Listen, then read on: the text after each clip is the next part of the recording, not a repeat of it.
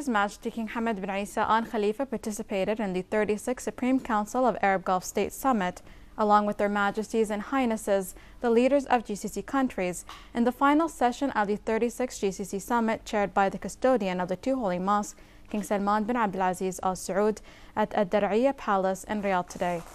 The GCC Secretary General Dr. Abdulatif bin Rashid Al Zayani read the final communique.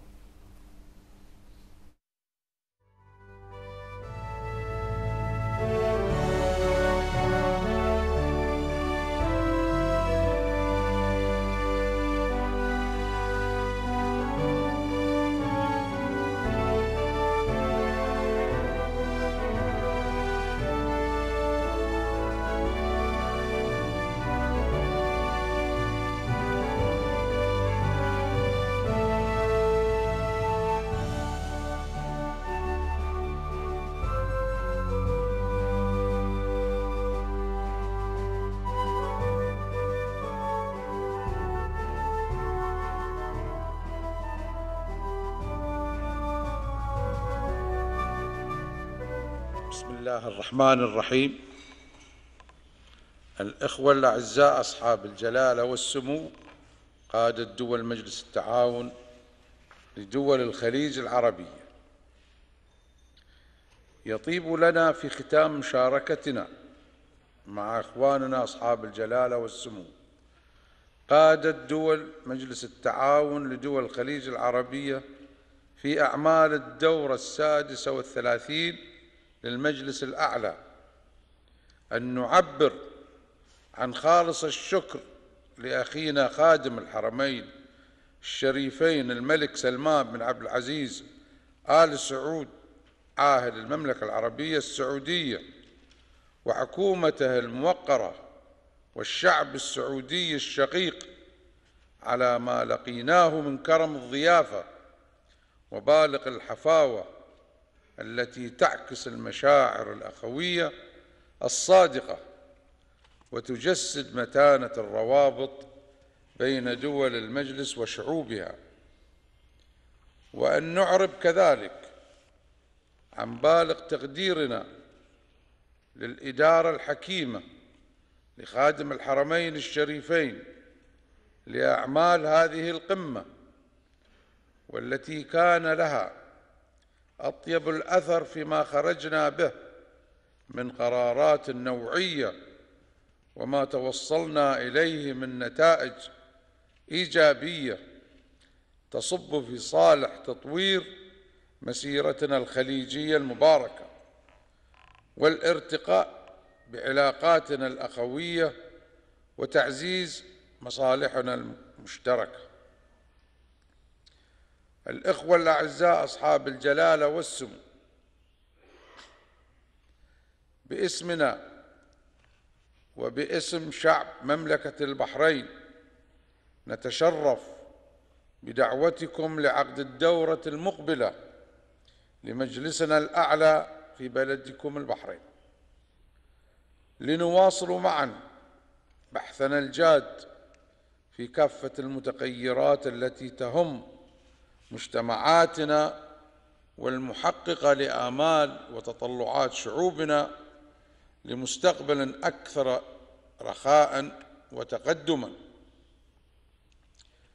معربين عن عميق شكرنا وتقديرنا لمعالي الأمين العام للمجلس ومساعديه وموظفي الأمانة العامة لما بذلوه من جهود ملموسة في الإعداد لهذه الدورة وتنظيمها والإسهام في نجاحها بهذه الصورة المشرفة،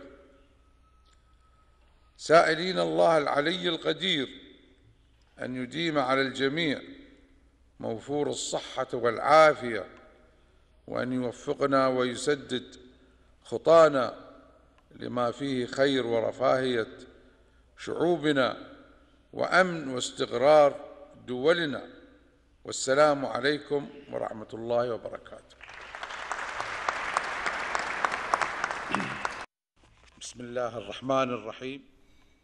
The GCC Secretary General Dr. Abdulatif bin Rashid Al Zayani read the Riyadh Declaration of the Summit in which he said that the leaders reviewed the march of joint work, political, social, and economic changes being experienced by the region and the world, and their direct repercussions on GCC states, inspired by the historic role and responsibility of the GCC states as part of the Arab and Islamic nation.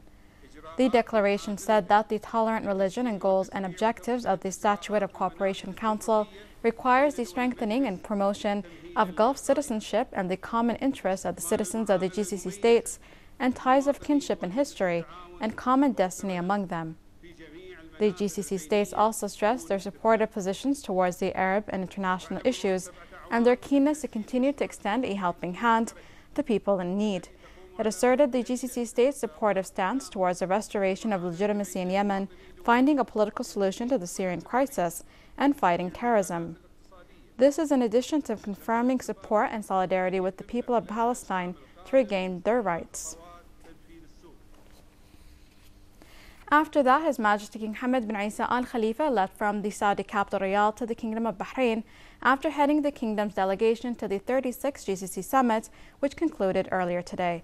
His Majesty the King sent a cable of gratitude and appreciation to the custodian of the two holy mosques, King Salman bin Abdulaziz Al Saud, hailing the generous hospitality and welcoming reception accorded to His Majesty and the accompanying delegation, which reflects the true brotherly sentiments and strong fraternal bonds between the two countries and people. His Majesty King Hamad bin Isa Al Khalifa arrived in the Kingdom of Bahrain from the Saudi capital Riyadh after leading the kingdom's delegation to the 36th GCC summit, which concluded earlier today. Upon arrival to Bahrain, he was received by His Royal Highness the Crown Prince, Deputy Supreme Commander and First Deputy Premier Prince Salman bin Hamad Al Khalifa.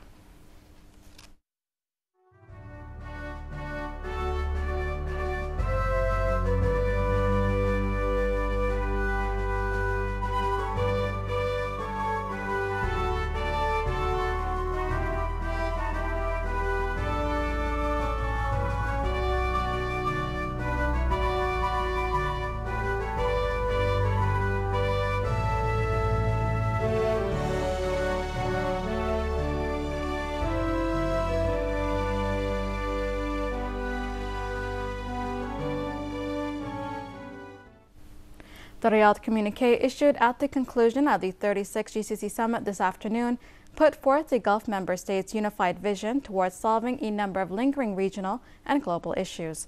More details with our correspondent Mohammed Ashaban. The 36th GCC summit concluded at the Saudi capital Riyadh this afternoon with a number of resolutions that work towards addressing a wide array of issues while strengthening the bloc's collective stance. The summit comes at a critical time of rising tensions in the region over various security, political, economic, and social issues. Being an area of prosperity and good governance, we need to protect it. And we need to make sure that those troubled areas around us can find political solutions. So that's why this summit comes at a very important time, as you said. So we are supporting a political solution in Syria based on Geneva I. We're supporting a political solution in Yemen based on the outcomes of their dialogue. And we look forward to play a role in that regard, even the aftermath for rebuilding Yemen. This is an important role we are playing. The final communique called on further boosting and unifying the region's security forces and intelligence to combat any lingering threats. It denounced terrorism and extremism globally, expressed its support for the legitimate government in Yemen, called for a solution to the ongoing conflict in Syria, and the need to unify the opposition factions ahead of peace talks next week. The situation in the region is in such a way that I don't think anyone is able to ignore it, whether it's the Syrian problem or Iraq or Libya or Yemen, and also the absolute backing of Iran, backing the terrorists everywhere. On the economic front, the summit called on expediting the articles of the GCC Economic Agreement, including the customs union between the member states, along with unifying a consumer safety law. We are in the midst of a critical situation. There are seismic changes that are going to take place now. We see things are happening everywhere. The boundaries of countries are changing. There are wars now in the Middle East everywhere. And I think what is going on will have a lasting impact for the next decades to come. The accompanying press conference witnessed a reassertion for the path towards a Gulf Union. It also included confirmation by the Secretary General of a renewal of his tenure for the next 5 years. The next GCC summit will be held in Manama, and the member states have their work cut out for them in the coming year to arrive at the set goals before the leaders convene again in Bahrain next year. Another successful meeting between our leaders comes to an end, but our vision of cooperation that materialized back in 1981 lives on as we strive to strengthen our collaboration and unity. Hamid Shaban, Bahrain Television News, Riyadh.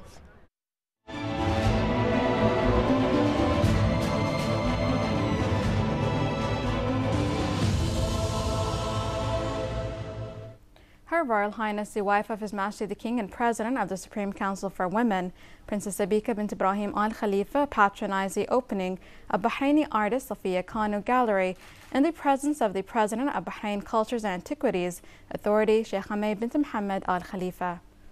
On the occasion, Sheikh Hamad thanked Her Royal Highness Princess Sabika for her constant support to art and artists, as well as for her tremendous efforts in enriching the cultural activities of the kingdom. She confirmed the authority will continue to develop the fine art movement in the kingdom, stressing that artist Safia Kanu represents a gifted generation of Bahraini artists.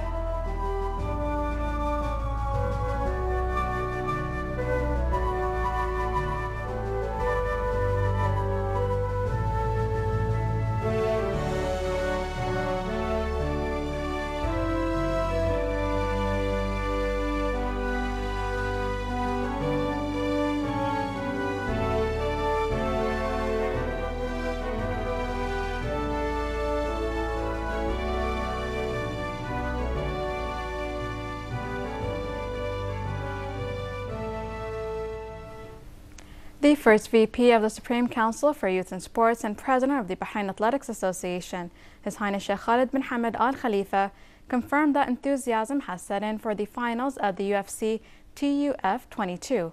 He added that this challenge reflects the willingness and the readiness of the fighters.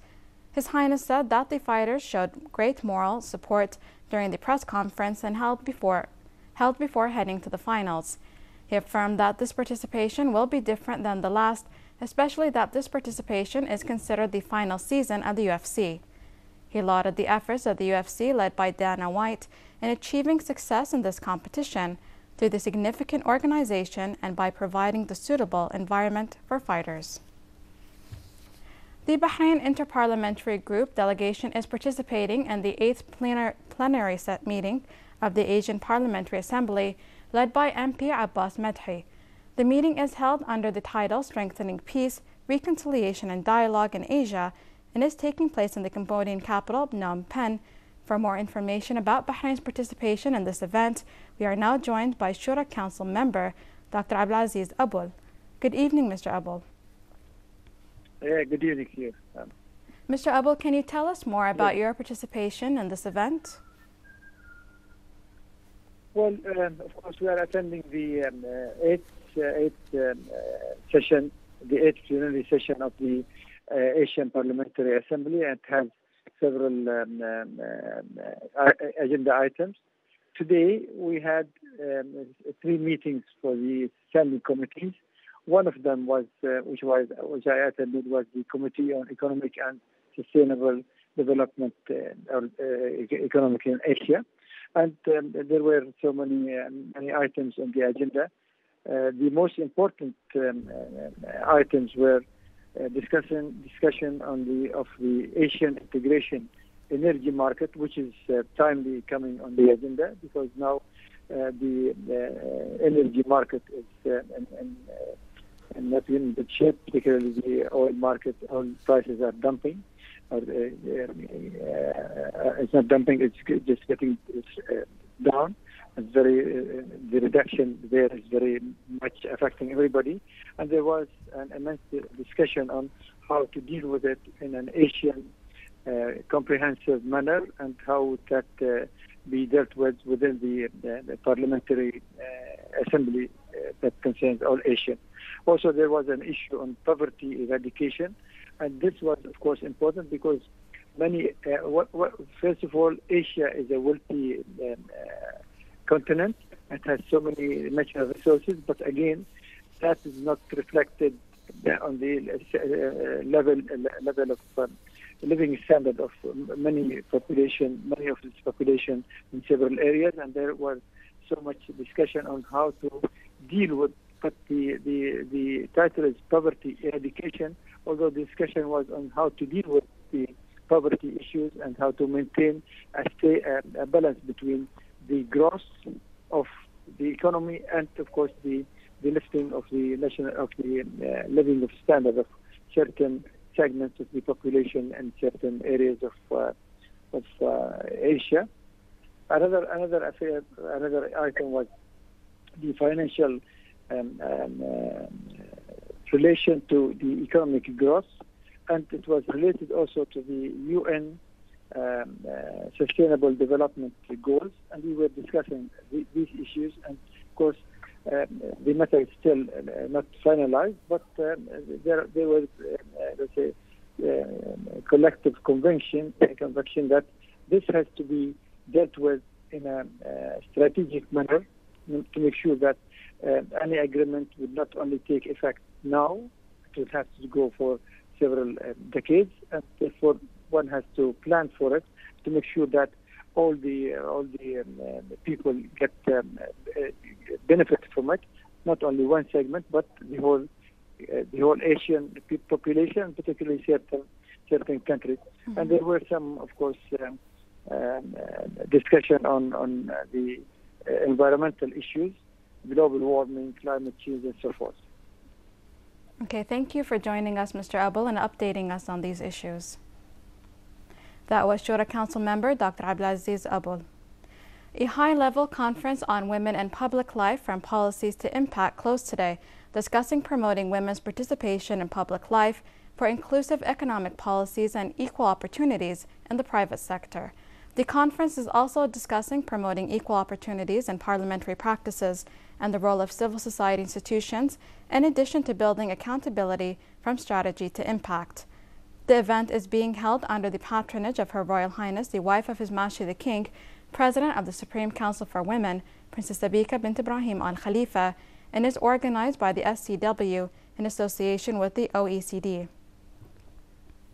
The conference is gathering high-level representatives from ministers and heads of international and regional organizations working in the areas of women's affairs, policymakers, and practitioners from countries of the Middle East and North Africa and the countries of OECD, as well as specialists from inside and outside of Bahrain.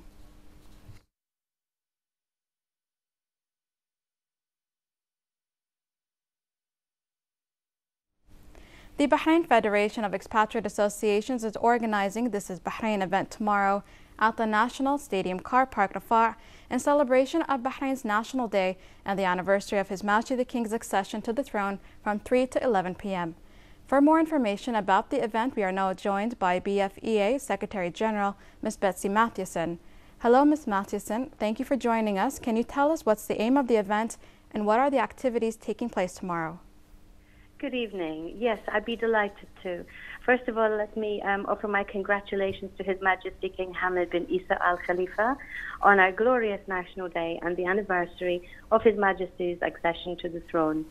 The Bahrain Federation of Expatriate Associations is pleased to invite everyone under the patronage of His Majesty King Hamad bin Isa Al Khalifa to This is Bahrain in Bahrain at the National Stadium car park tomorrow in Isa Town from 3 o'clock to 11 o'clock.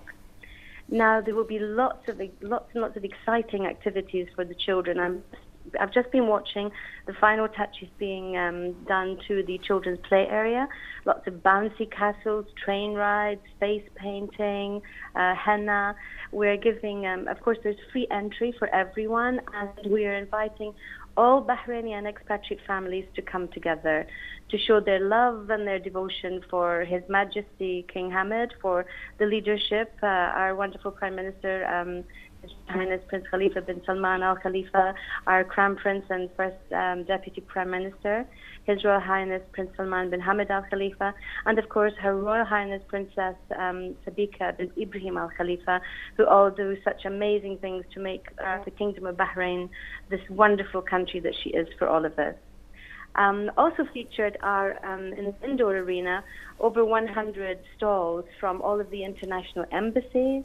We have clubs and societies, all of the religious organizations, schools, NGOs, charities, the Shura Council, and many ministries are joining us. Throughout the day, we'll be giving away free food, snacks, soft drinks. We have raffle prizes, including cash prizes, electronics, and lots of other surprises. We're fortunate enough to have an amazing stage area with grandstand seating, where throughout the day, the talented young people of Bahrain from all nationalities will be singing and dancing and displaying their talents and their culture. And I'd like to take this moment to invite everyone in Bahrain. We are most fortunate, all of us, to live in the Kingdom of Bahrain together, thanks to His Majesty King Hamad bin Isa Al Khalifa's insistence on our religious freedom. We all live together here as in peace and harmony with peaceful coexistence. And as one family, I'd like to enjoy everyone to join together tomorrow. And let us show our love and devotion for His Majesty, the leadership, the wonderful people of Bahrain who welcome us all into their hearts, and for each other.